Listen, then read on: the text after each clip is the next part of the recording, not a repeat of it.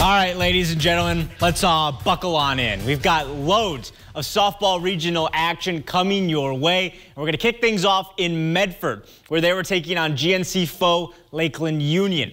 The Raiders were down 2-0 heading into the 6th inning. Thunderbirds hoping to pull off the upset and add more runs to their lead. They've got runners at 2nd and 3rd, and they're going to try the bunt squeeze, but it's going to backfire. They get the first out here at 1st, and then the runner at 3rd is caught in a pickle. Eventually, she's going to get tagged out, and Medford survives the inning without giving up a single run. Big news for Medford, because then in the bottom half, 2 runners on, Larissa Klapatowski launches this one deep to left field and gone. Just like that, Medford takes the lead. They put up 5 runs in the inning. Last chance for Lakeland, but this line drive is caught. The Raiders will survive this scare, winning 5-2. To Edgar we go, where the Wildcats were hosting Bowler Gresham. Edgar got off to a great start in this one. Top half of the 1st inning, they strike out the side with 9 straight strikes. And then the bats would get going in the bottom half. This one is absolutely smoked into right center field. But this play is going to come down, a play at the plate. She is safe. Wildcats up 1. Later on, this one is dropped beautifully into the outfield. Another run is going to come home. Edgar, clearly the better team in this one. Bases are now loaded, but not for much longer. This one's crushed, and everyone is coming on home. Edgar would go on to win this game 18-0. They will face off against Three Lakes Phelps next.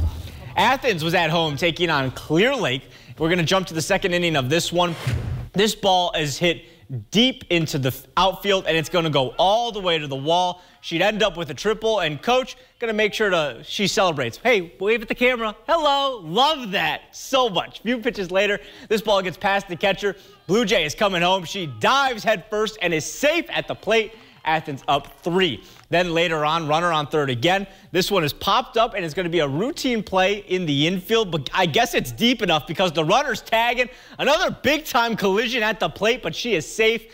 Blue Jays win this game easily 15-1. Athens will host Thorpe next week, and I promise I will wave back next time. Some more regional softball scores. Mosinee wins a close game against Merrill 3-2. They'll face off against New London this Thursday. Then in Antigo, the Red Robins win a pitcher's duel 1-0. Antigo will travel to Medford to take on the Raiders for a chance to win a regional title. The Tomahawk Hatchets pull off an upset by beating Clintonville 3-1. Hopefully the slipper still fits next round as they take on top-seeded Peshtigo. Then in Hurley, North Stars win a tight game against Clayton Turtle Lake 2-0. Hurley will take on Grantsburg later this week.